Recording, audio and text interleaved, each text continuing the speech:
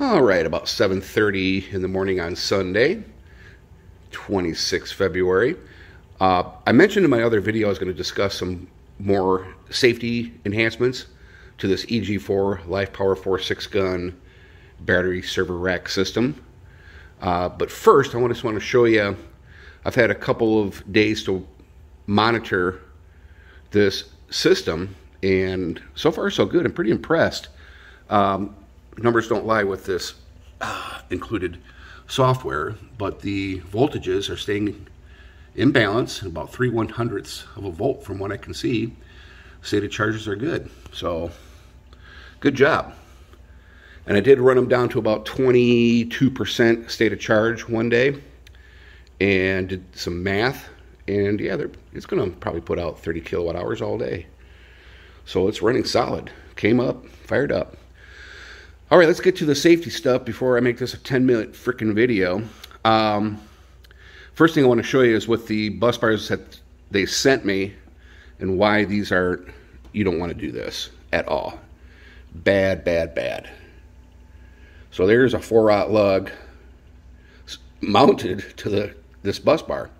See that gap right there? See the rib nut insert there? Bad. So what I had to do is I just had to take this rib nut insert out and just put a freaking bolt in there and tighten it down hard. And these are the smaller ones that go to the batteries, and all I did with these is just drill a 1/4 inch hole and bolt them to the bus bar. And I'll show you right down here a little bit. Yeah, maybe not. Let's talk a little bit here. I'll show you what I did with the top. See, I had to buy these PVC cable raceways myself, and I like them. I like them. But the one, they're just about an inch off. And I had some exposed copper on the end up here, and I got into my parts bin and I found these guys. I mean, you can buy these for like 11 bucks for a 4-pack, 2 red, 2 black. And I just slit down the middle and covered this guy up right here. And problem solved. And I could probably just back off this top isolator screw and slide it down there permanently. But as you can see, there's some of my work with the bolts there. The other thing I did too is right here.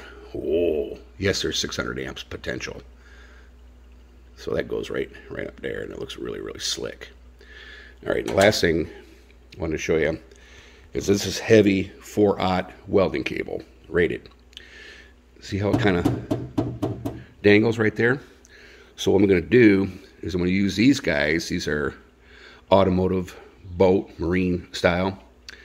Clamp onto here, drill a hole in the top of the cabinet, and just mount them right up there for the positive and for the negative down there for cable relief and safety.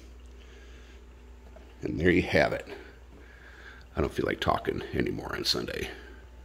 So I told you I'd do some more safety enhancements. See the new table? Put a new table in. And we'll be working on painting the back wall here.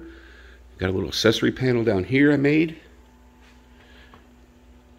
with a real cigarette lighter, 12-volt power socket. You can light your smoky treat with that. And there you have it. Thanks for watching.